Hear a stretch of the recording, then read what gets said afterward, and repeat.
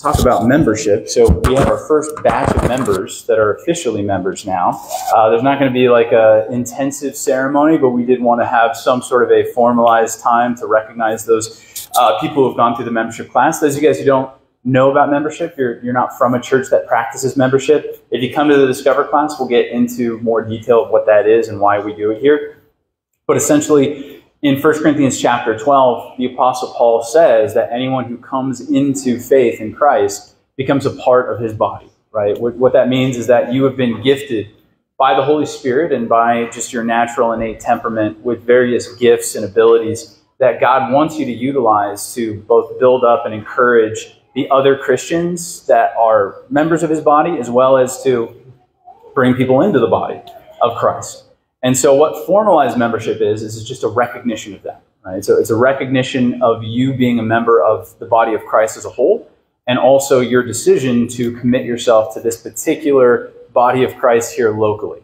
And that means that you are now free to serve within the body. You're free to integrate yourself in the body a little bit more fully. And that process is fairly simple, but like I said, I'll talk about it at the Discover class if you guys want to come and learn more about that. So I'm just going to read off these names. It's kind of a big list, and I'm terrible at reading names. I'm almost guaranteed that I'm going to mispronounce her name. I'm sorry about that in advance. And it was funny when I was writing these down, I realized that today's study, I was going over a genealogy in the book of Genesis, and I specifically did not put the genealogy in my notes because I'm terrible at this, but one way or the other, I'm going to read off names. Okay, so the first person is Kim Allison, John Getter, Rob and Nina Houts, Ben and Katie Collins, Bob and Cindy Motz, Scott and Jennifer Bosson, John and Megan Lee, Bjorn and Kate Olson, Adam Martinez, Joanna Barton, AJ and Christy Berry, Brent, Kat, Macy and Colby Jackson,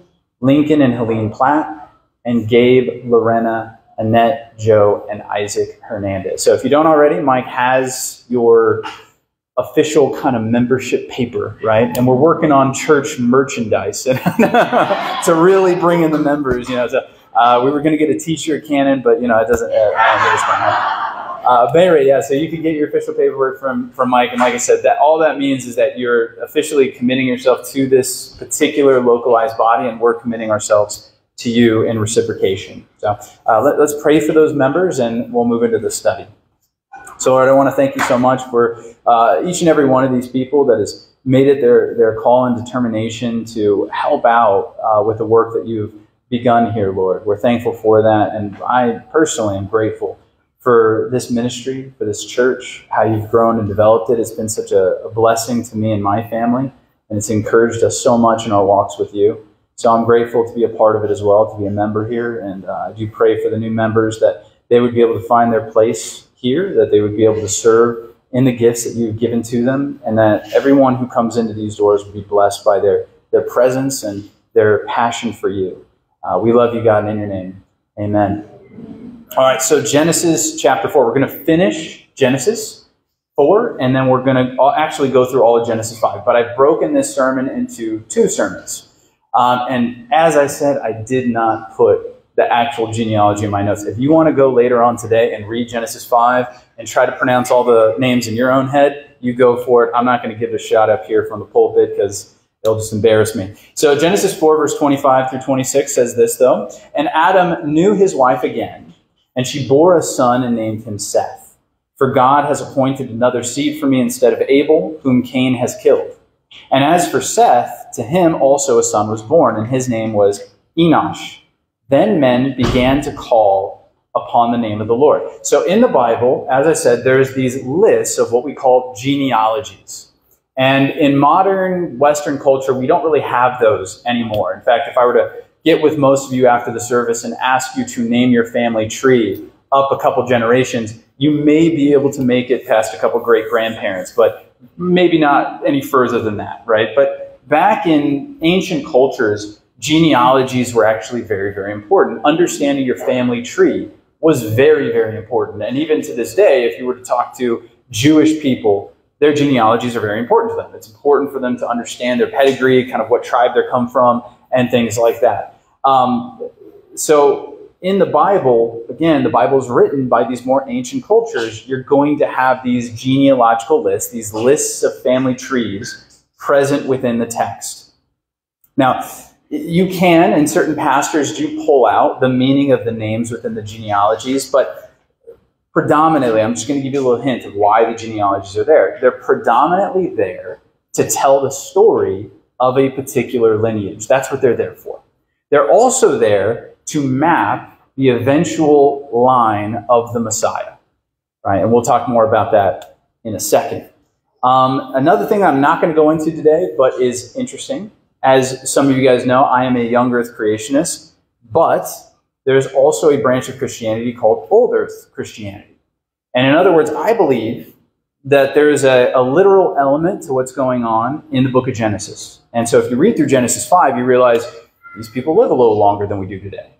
Some of them are like 900 years old and something like that.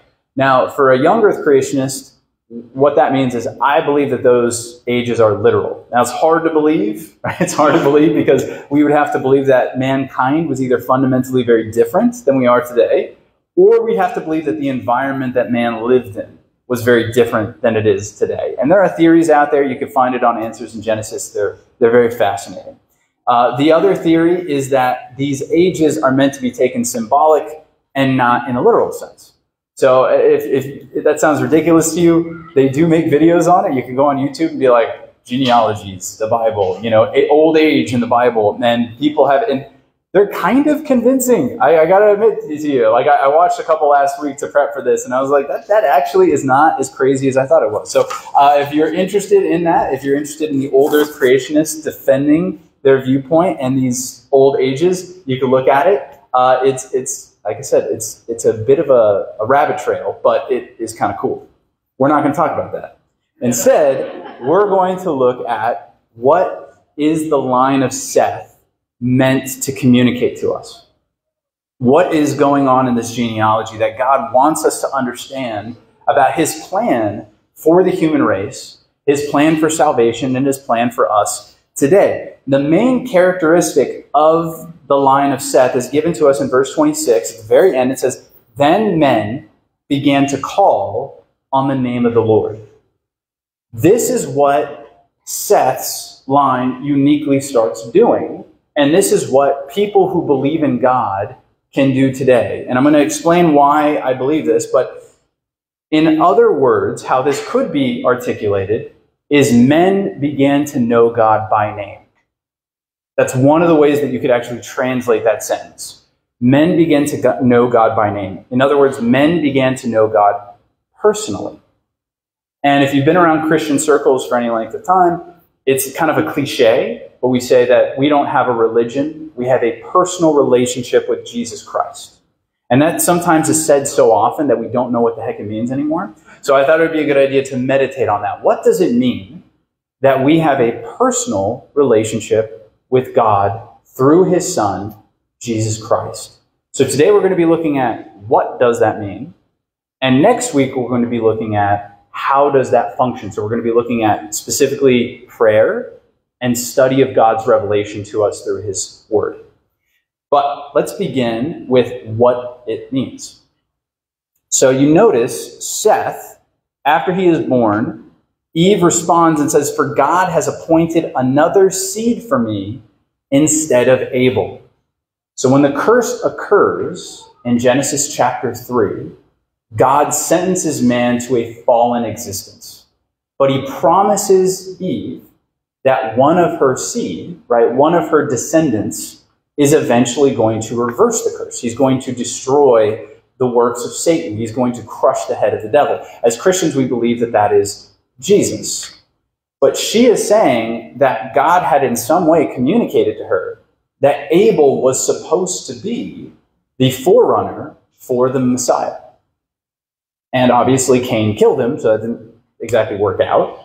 But that was the original intent. Now Seth, when she's in, the word Seth, by the way, means appointed. Any of you guys have the name Seth? Now you know what it means. Appointed, meaning that she sees a new line from which Messiah is going to come. Right? This chosen one, this anointed one, this person that is going to actually reverse what Satan did to us within the fall. And so when it gets to Enosh, we see exactly how this line is already getting mankind ready for the eventual Messiah. Because the obvious question we could ask God is, why didn't you just have Jesus be born right away? Right? Why didn't Messiah come like the first generation? Why wasn't Abel Jesus Christ? Why couldn't we have just gotten this show on the road a lot more quickly? Now, I don't have time to get into this today, but essentially, I'm going to use a weird example. I'm sorry, it's going to feel a little like school. If you're going to start an experiment using the scientific method, you have to formulate a couple different elements to it in order to make it actually scientific. One thing you have to do is you have to create a control element, right? So if I'm going to do an experiment of, I don't know, the amount of rainfall in Tucson, Arizona or something like that, and I'm going to compare it to other cities, I have to create a control element. I have to say this is the average amount of rainfall in the country, and then I have to actually measure what happens in Tucson, Arizona in order to compare those two. God is conducting a bit of an experiment. Now, it sounds impersonal, but there's a reason why he's doing it. In the Old Covenant, God is conducting an experiment in order to demonstrate to man that he is God and that his ways are actually good. In order to do that, God needs a control group. Now, this would be called the people of God, right? So he selects a segment of the population and he allows for them to have a personal relationship with him. It begins with Seth, and then it moves into Noah, and then it moves to a guy named Abraham, and then it moves from Abraham into a guy named Isaac, and then from Isaac it goes to Jacob, right? And Jacob's name eventually becomes Israel. So the people of God become the Israelites. Now, the reason why God does that is because if God revealed himself to every people group on the planet, the taunt of Satan in the garden would have never been disproven. Satan in the garden, he basically said, did God really say that this tree is going to kill you? How do you know that God's revelation of what is good versus what is evil is actually good or evil? What if you could create a better system of good and evil? That was the taunt in the Garden of Eden. So if God reveals his law to every people group, we would always be able to go back to God and say, yeah, but we didn't have a choice. What if we could have created a better set of morals than you did, God? Who is to say that your morality is truly better? Well, now we have the ability of hindsight. I don't know if you've ever looked into your ancestry and seen what kind of stuff they did prior to Christianity permeating the globe. But it's interesting stuff. We'll just put it that way. And ask yourself, right, if you've never done it, go back, figure out what did my great-great-great-great-grandparents do in relation to one another, and ask yourself, would I want to live under this moral system? Is this better than what God revealed to the people of Israel? God's control group, in other words, the people of Israel, are there to vindicate God's law as being the right law by which mankind is supposed to govern ourselves. That's what this is for. So the different groups that God chooses in the Old Covenant are there to vindicate his will and his purpose for mankind. That's what they're there for. And so in our egalitarian society, it doesn't make us too happy that God selects lines, but that's what he does, right? And he does it for a purpose. That's the reason why he does it. So what's this idea that they're calling upon the name of the Lord? Why does the writer of Genesis, who we believe to be Moses, why does he articulate it that way? In the ancient societies and cultures, names were very significant. They were very, very important. And the meanings within names were very important, right? People took it very seriously.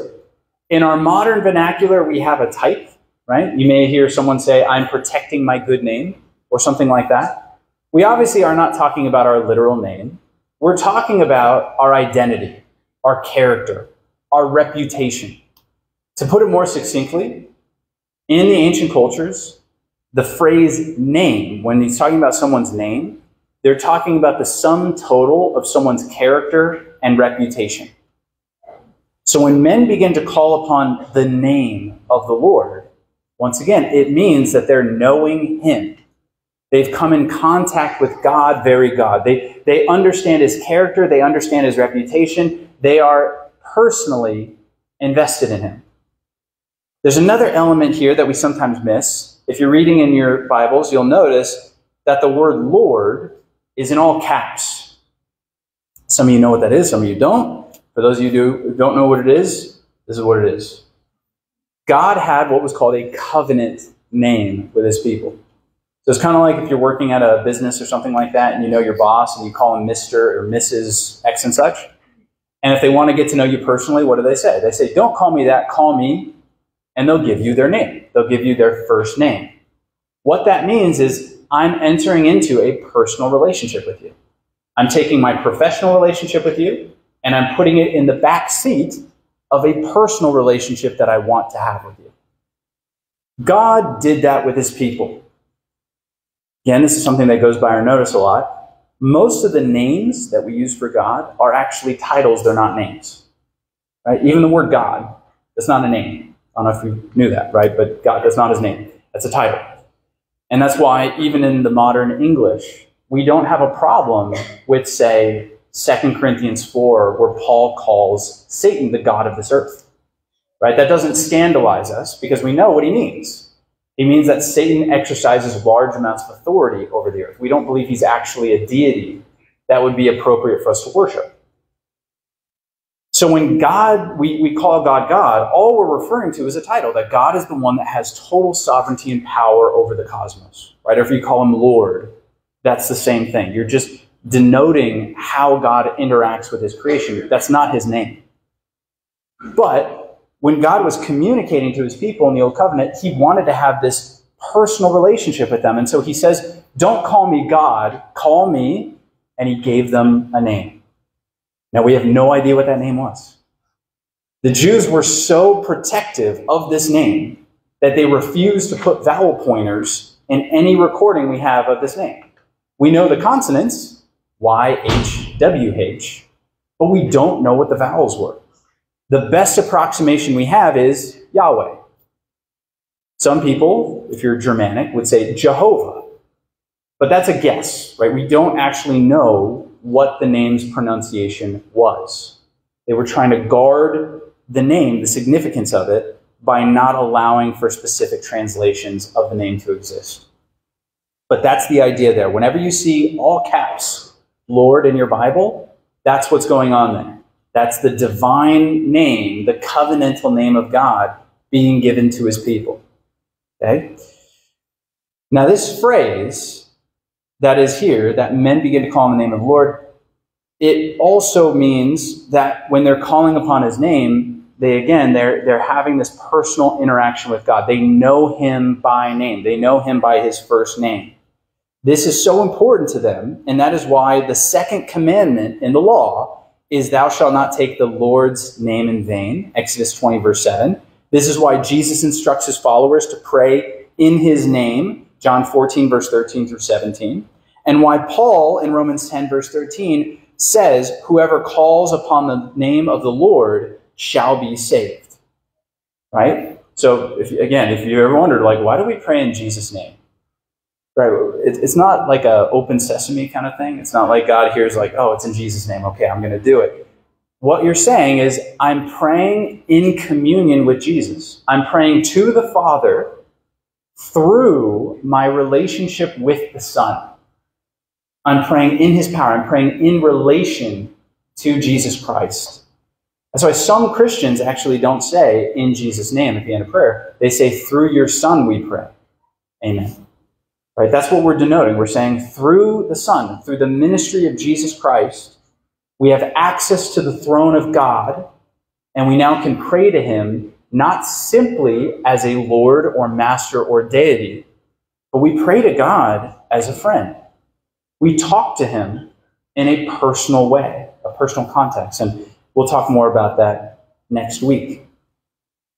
Now, lest you get disappointed that we don't know what the covenant name of God is, Jesus' name is actually Yahshua in Hebrew. That name literally means Yahweh is salvation. So as Christians, we actually do have access to the covenant name of God. But that access happens through the Son. When we call upon Jesus, that's what we're saying. We're calling upon Yahweh through the salvation provided for us in Jesus Christ. We have a personal relationship with God. Now, the other descendants of Seth give us more clues to the eventual ministry of Jesus Christ. Let's take two. We're just going to take two. Enoch and Noah. So in Genesis 5, so I'm not going to read the whole genealogy, but I'm going to read two. Genesis 5, verse 23 says this, "So all the days of Enoch were 365 years.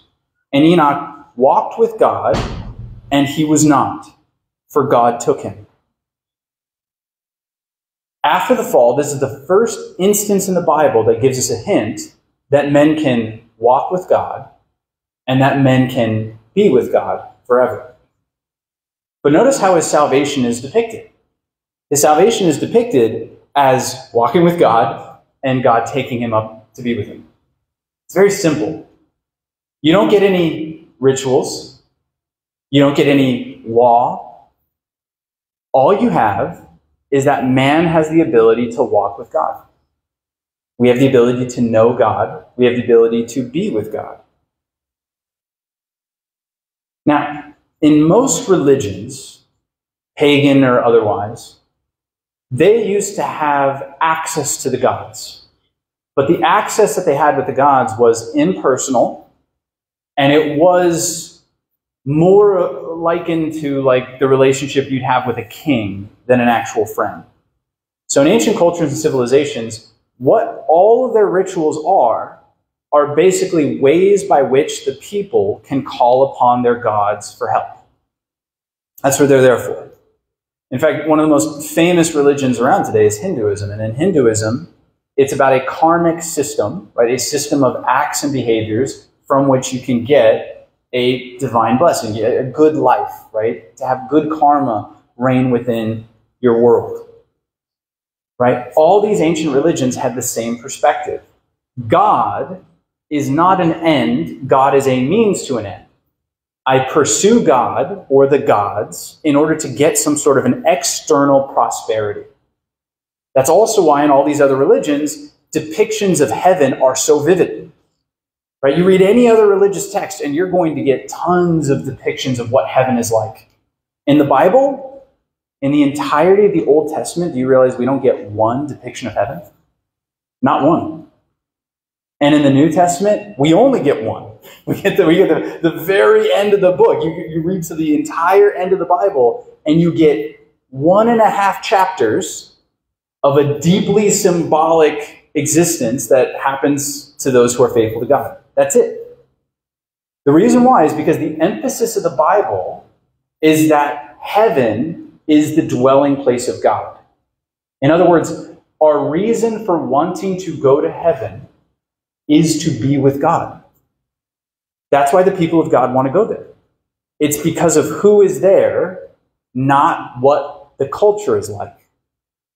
It'd be like if you fell deeply in love with someone who lived in a foreign country and you long to go there. Your longing to go there would be more about being with the person than the environment that you would live in.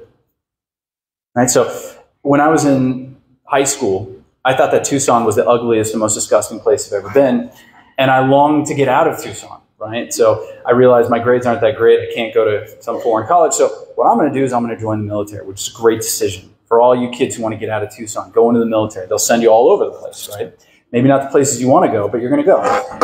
And so I went in the military, and I got to live in North Carolina, which is gorgeous, right? North Carolina is absolutely gorgeous. Trees everywhere, 4 seasons, the whole 9 yards. And eventually, the appeal of being in a really green environment wore off. And then I noticed it gets real cold here, and the humidity is not as fun as I thought it was going to be. There's a lot of bugs. But honestly, at the core, my dissatisfaction with North Carolina had very little to do with the environment. It was mainly because my family was here.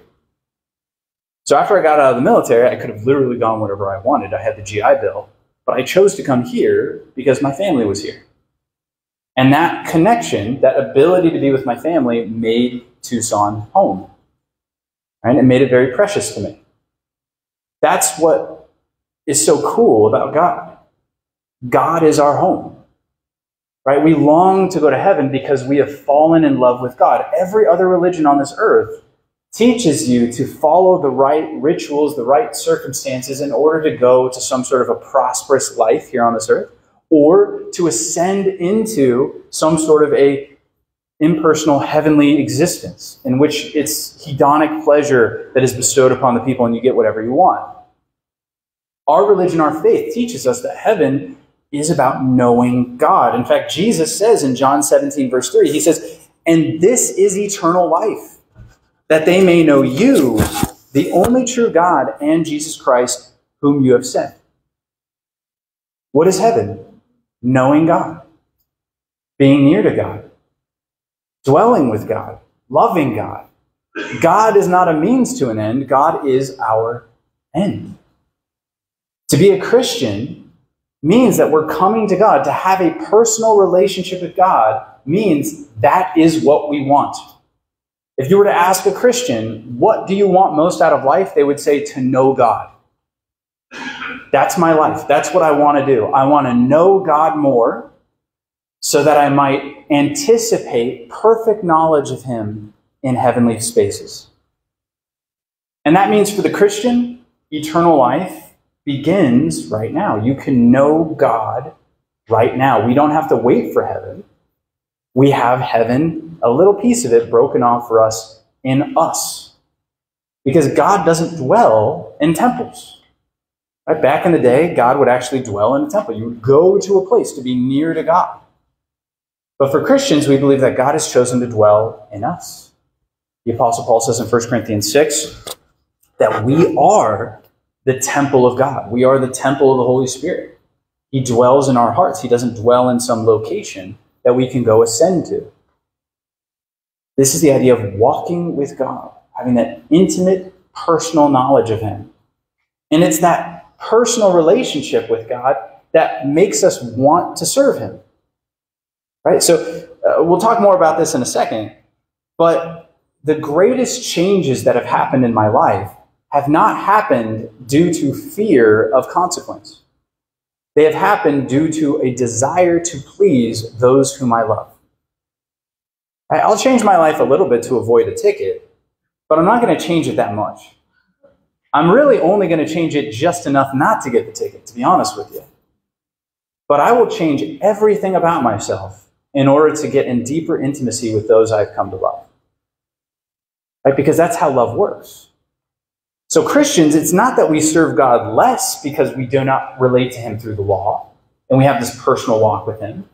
We serve God more because our relationship with God is not predicated on law, but it's predicated on grace and love and intimacy. That we have come to know God and therefore come to anticipate perfect communion with him that will only happen in heavenly places. The second child that we should look at is Noah. So this is Genesis chapter 5, verse 29, and it says this, "And he," speaking of Lamech, Noah's father, "called his name Noah, saying, 'This one will comfort us concerning our work and the toil of our hands, because of the ground which the Lord has cursed.' After he begot Noah, Lamech lived 595 years, and he had sons and daughters. So all the days of Lamech were 777 years, and he died. And Noah was 500 years old, and Noah begot Shem, Ham, and Japheth." So we're going to talk a little bit more about the ministry of Noah as the preceding chapters go. Most people know who Noah is, though, whether they're familiar with the Bible or not, right? So obviously we know that he's going to save the people from a flood. But his name means rest. And when his father names him rest, you see him passing down that messianic lineage to him. He's saying, for he will give our people rest. One of the ministries of Jesus is to give his people rest. And he's not shy about this, right? In Matthew chapter 11, one of the most famous passages in the gospel accounts, Matthew 11, verse 28, Jesus says, "Come to me, all you who labor and are heavy laden, and I will give you rest. Take my yoke upon you and learn from me, for I am easy and meek in heart." So Jesus is saying to his people, I am the fulfillment of Noah. I'm the fulfillment of the Sabbath. I'm the fulfillment of all the promises of rest that God has given to his people. I have come to give you rest. A personal relationship with God produces rest in people. Why does that happen? So, toil is actually not burdensome to mankind. I've talked about this before, but work is not actually burdensome to mankind. In fact, we were created to work. If you want to know how created you are for work, try to do nothing for longer than a week. You'll drive yourself crazy.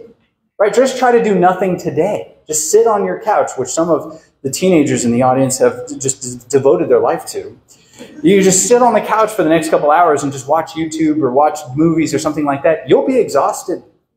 You'll be so tired. You'll be like, gosh, man, I'm ready to do that again tomorrow. You know, you just want to go to bed because you're not built to do nothing. You're built to work. Work is not what tires us. Work is not toilsome. It's absurdity that is toilsome to us. Now, it's a very specific term, and I'm going to define it. So back in the day, and by back in the day, I mean about 80 years ago or so, a guy named Albert Camus was talking about what it was like to live in an absurd reality. And he wrote a very fascinating book called The Myth of Sisyphus. And it's kind of like a compilation of essays. It's really fascinating, really well written, but he's coming at it from the perspective of an atheist. And what he's talking about is using as an example point this myth in Greek mythology called the myth of Sisyphus. Now, Sisyphus is debated about how exactly this happened to him, but some people believe he was stealing secrets from the gods. And he was sentenced to a really, really terrible fate. Right? So his fate is he had to take a big boulder and he had to push it up a hill every day. And when he got to the top of the hill, no matter what he did, the boulder would roll down and he would have to do it again. Now, what Camus pulls out very wisely is he says, the Greeks conceptualized of hell as being a never-ending series of tasks from which nothing could come from. And he says, this is absurd. This is what it means to be an absurd person.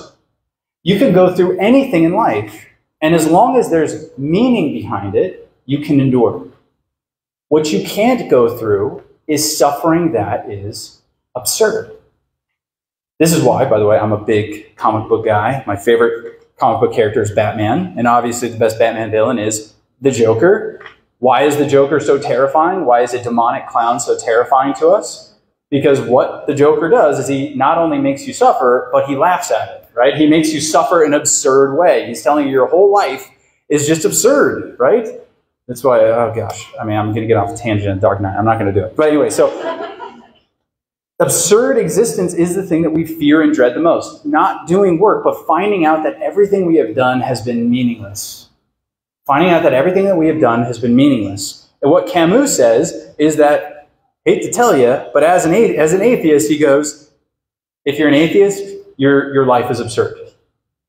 He's like, because eventually you're going to die, and then the sun's going to burn out, and then all of the human race is going to die, and there will be no memory of you, and the oceans of darkness and futility that preceded our tiny little blip of existence on this planet is going to swallow us up, and all that will be left is blackness and nothingness.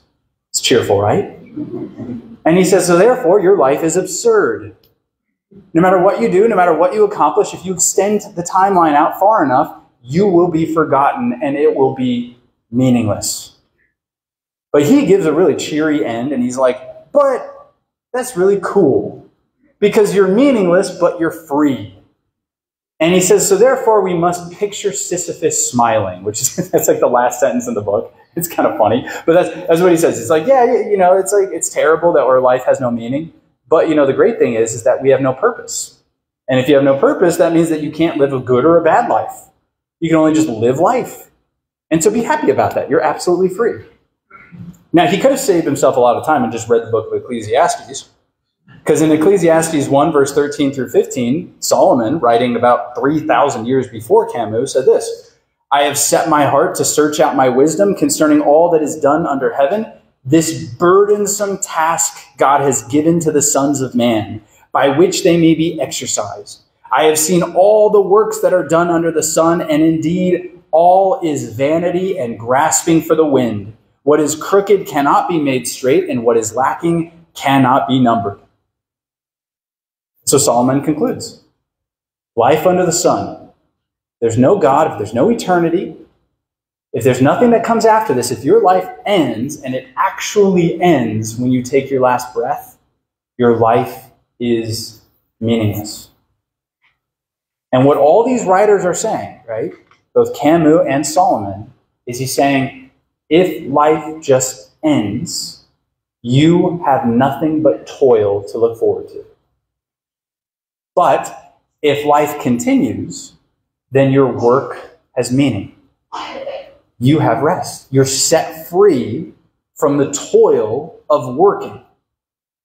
This is why we meditate and we fixate our eyes and our hearts and our minds on the knowledge that Jesus died for our sins and rose again. We're about to enter into the Easter season. Technically, we're already in it. I don't know if you guys knew, we're in Lent right now.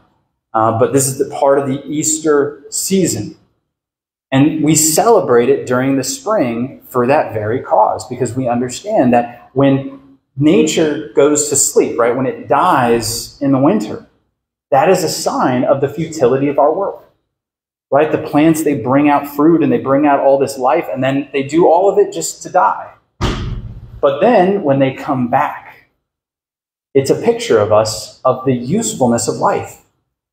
That just as we go down into the grave, we rise again. Just as Jesus goes into the grave and comes back to life, so we will do the same. And therefore your life is meaningful. To use it simply, some of you guys have gardens because you want to have $600 water bills in Tucson, but you have gardens. And in the winter, you watch everything you've worked for all year die. But the reason why you don't see it as meaningless is because in spring, it comes back to life. It comes back to life. And you say, it wasn't meaningless, right? That toil wasn't useless. You see, what I have worked for in the summer is now coming back in the spring. It's rising again. Now, even in Christianity, though, some people don't fully grasp this. Because if you believe that your life is just, you live, and your whole reason for existence is just to make a decision to follow Jesus Christ as your Lord and Savior, and then you'll ascend into heaven, if that's your gospel message, then guess what? Your life is still futile. Because it means no matter what you do, it's not going to matter. You're just going to go to heaven. And some pastors preach that like proudly. They'll be like, everything you do is going to burn, you know? And so just like, who cares? Just focus on God and focus on saving people. And that's all we need to worry about. That's not the message of Jesus. Thankfully. Thank God. Otherwise, again, everything you do is useless. The message of Jesus is not that he died, went into the grave, and his soul went into heaven. The message of Jesus is that he died, went into the grave, and he rose bodily. What does he say to Thomas when he first encounters him after the resurrection? He says, look at my hands. Stick your finger in my palm. Stick your hand in my side. The things that Jesus did in his body, even the things he did for us, the marks that he received in order to forgive us for our sins, remain with him. The things that you do in the body will be translated into heaven, whether it is good and will turn into precious stones, that's what Paul says in 1 Corinthians 3, or whether it is evil, and then thank God it will just be burned up, right? That's what Paul says. It's like, if you do evil things and you believe in Jesus, he's just going to incinerate that stuff. It's not going to make it into heaven with you. Praise the Lord. But the good things that you do, the good things that you commit yourself to in this life will be translated into heaven. We don't know how that looks. We don't know what it's going to look like, but we know that it's true. And that makes your life not futile. It makes your life meaningful. Every day that you get on this earth is meaningful. It has purpose. It will make it into heaven. If I choose to love my children today, that will make it into heaven. If I choose to do good at my job today, that will make it into heaven. Right? The friendships that I cultivate, the skills that I develop, the things that I look to love on this planet, those things will make it into heaven in some way. That's a beautiful, beautiful understanding. That brings depth, clarity, and grounding to your life, as opposed to making your life meaningless, which is the one thing that mankind cannot endure. Jesus has come to give us rest. rest for our souls. Now, 2 quick points before we wrap up. 2 things that we need to avoid. As beautiful as this sermon is, there's some problems that could come because we're sick and wicked. All right, so the first thing is we could accidentally turn grace into license. So we could be like, well, I know Jesus personally. And so therefore, it doesn't really matter what I do in my body because, the bad things I do will be burnt up and the good things will turn into gold. So therefore, it doesn't really matter if I do a bunch of evil stuff. It's not going to make it with me into heaven. This was a big fear of a lot of Christians about 80 years ago. Now we're just kind of swimming in it. It's like the water we swim in, and so we don't even notice it anymore. But William Booth, who was one of the guys who founded the Salvation Army, he was probably like the guy that founded the Salvation Army, actually. He said this: the chief danger that confronts the coming century will be religion without the Holy Spirit, Christianity without Christ, forgiveness without repentance, salvation without regeneration, politics without God, heaven without hell. It's an incredibly prescient statement, right? What he's saying is he was looking at this concept of the personal relationship with Christ spreading. Because if you study church history, things kind of go in waves, right? Doctrines go in waves. So Christians bend towards legalism, and then we go into licentiousness, and we kind of go like that. It's very hard for us to find the middle ground. And so there was a large amount of legalism that was permeating the West in the 1800s, early 1900s. And so this message of having a personal relationship with Jesus Christ was so important to people. In fact, some of you guys may have ancestry in the South. And in the South, it was basically, it's like, if you're born in the South, you're just saved. That's just like, if you're a Texan, you're saved. That's how people started to think about it. They're like, man, I'm an American. I live in this state, so therefore I'm a Christian. That was it. And the preachers at the time had to be like, no, it's not about being born in a family. It's not about following a certain set of rituals. It's about knowing God, right? We know God as a person. But now we're bending the other way. We're like, well, Jesus is my buddy, He's my bro, so he'll understand when I do these things, right? When I go and I sin in these ways, or I do this or that, and he's already forgiven me, so it's all good. And you may even hear people articulate it this way, where someone's like, hey, you probably shouldn't be doing that. And they're like, Jesus loves me. True, he does love you. I'm not going to argue that point. But he doesn't like what you're doing. In fact, he kind of hates it, right? And he hates it because he loves you. In our modern culture, it's hard for us to even conceptualize that love can produce discipline. That love actually is supposed to produce fidelity. So like I said, many people, they think of this personal relationship with Jesus Christ and they're like, this is a license to sin. It's a license to do whatever I want. And they don't understand that, no. A loving relationship with God has more requirements on you, not less. Right? If God is simply a giant judge in the sky, that's all he is. Then he's given you commandments, and all you have to do is follow them. And that's it. You just follow them to the letter, and you'll make it into heaven. And now you're relating to God through a list of commands. You don't have a loving relationship with him, but you have a legalistic relationship with him. Good on you. However, now that we're in a loving relationship with God, like I said, it's like my relationship with my wife. I have given up a lot in my life to follow laws, right? That's what it means to be a citizen of the United States. And when I was in the military, I had a lot of laws that I had to follow. But it was always surface level. It never went into my heart. And I always just did the bare minimum, right? Because that's what the law is. The law doesn't give you credit. You're never going to drive on the road and a cop's going to pull you over and be like, you know what, you were doing so good. I've never seen someone stay in the speed limit like that, The way you signaled 2 car lengths, good on you, gives you a $5 bill. It's never going to happen. It's never going to happen. The law can't reward you. It can only punish you. So there's no motive. There's no incentive to do above and beyond for the law. So most of us don't.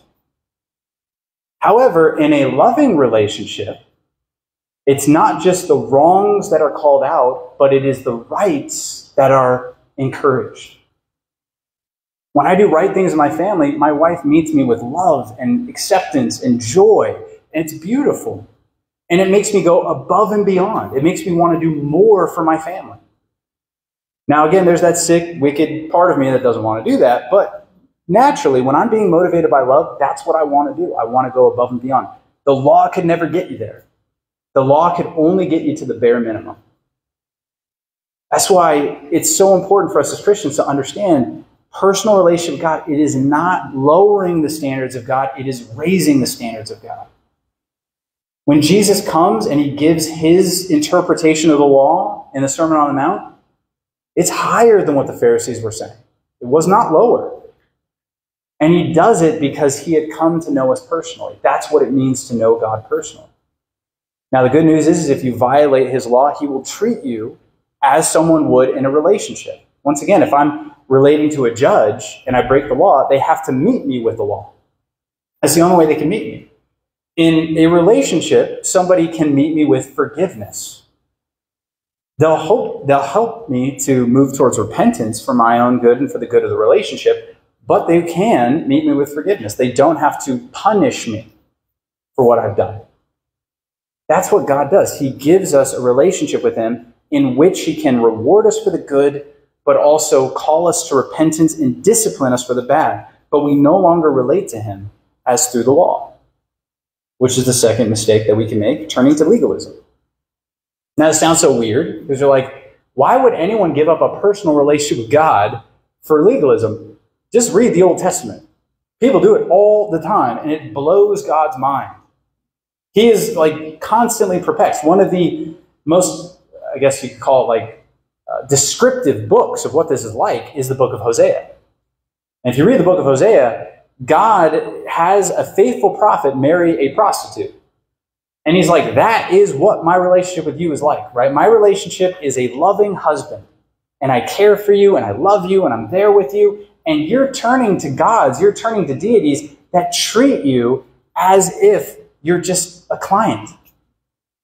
I mean, they're just a client, and you are just selling them your bodies in response for something. He's like, you're being abused by these gods, and you don't even think to call out to me. The heart of man is a heart that desperately wants to justify itself. We don't want, deep down, we do not actually want the message of the gospel. The message of the gospel is you could never be good enough for God. That's the message of the gospel. Never. You could fulfill all the commandments with your body and your heart would still be far from God. You will never be good enough for God.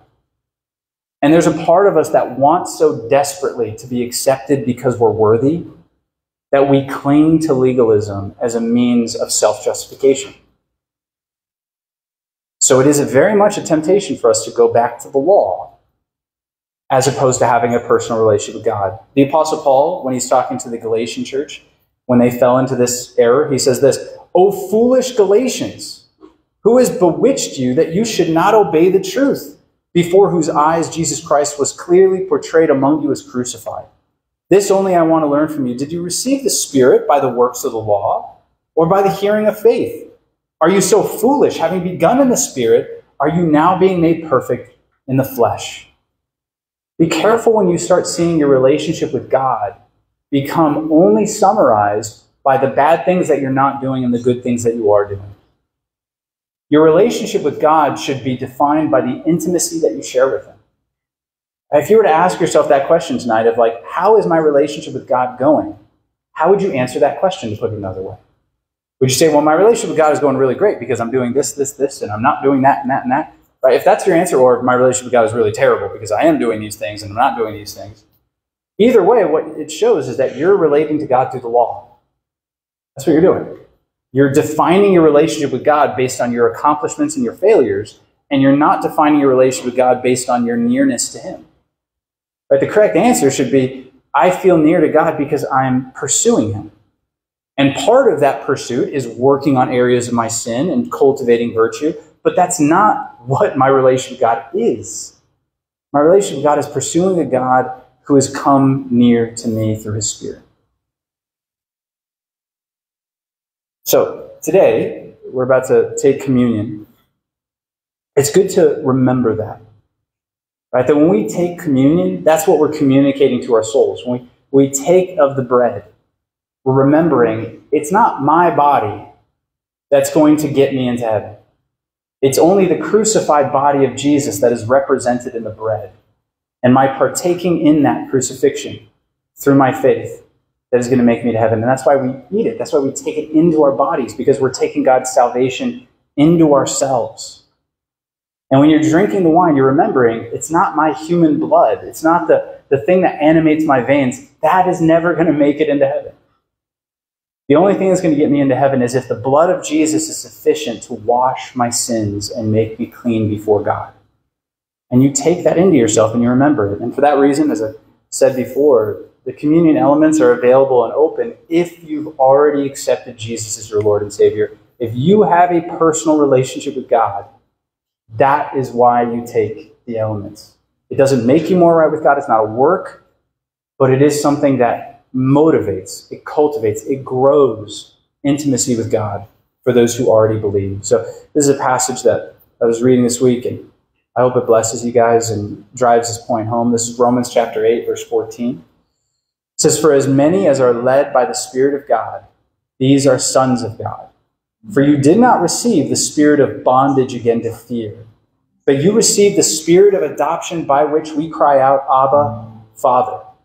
The Spirit himself bears witness with our spirit that we are children of God, and if children, then heirs, heirs of God and joint heirs with Christ. If indeed we suffer with him, that we may also be glorified together." Let's pray. Father, we love you. We're grateful for you. We're thankful for the ministry of your Son. Lord, that you came, you died for us, you've forgiven us through your body, through your blood. Lord, and by that, we now have access to you. Lord, we don't just relate to you as a God anymore, but we relate to you as a friend, a father, one who loves us and has drawn near. Help us, God, to respond to that grace, to respond to that love in a dignified way, that we might live our lives in a way that demonstrates love, that demonstrates joy, that demonstrates peace in you. God, help us to do that, and in your name, amen.